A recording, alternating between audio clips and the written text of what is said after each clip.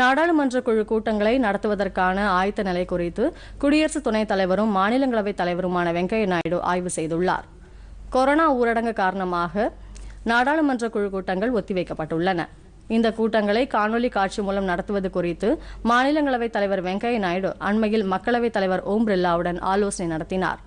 இந்நிலையில் தற்போது ரயில் மற்றும் உள்நாட்டு விமான போக்குவரத்து தொடங்கியுள்ள நிலையில் வழக்கமான முறையில் நாடாளுமன்ற குழு கூட்டங்களை நடத்துவது குறித்து வெங்கையா நாயுடு, மக்களவைத் தலைவர் ஓம் பிர்லா, நாடாளுமன்ற விவகாரங்கள் துறை அமைச்சர் பிரகலாத் ஜோஷி மற்றும் மக்களவை, மாநிலங்களவை செயலாளர்களுடன் விரிவான ஆலோசனை நடத்தியுள்ளார்.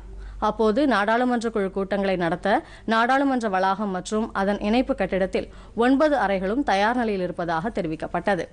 பல்வேறு துறைகளையும் சேர்ந்த 24 நிலைக்குழுக்களின் கூட்டத்தை நடத்துவதற்காக மேலும் 6 அறைகள் தயார் நிலையில் இருப்பதாகவும் அதிகாரிகள் தெரிவித்ததாக நாடாளுமன்ற வட்டாரங்கள் தெரிவித்துள்ளன.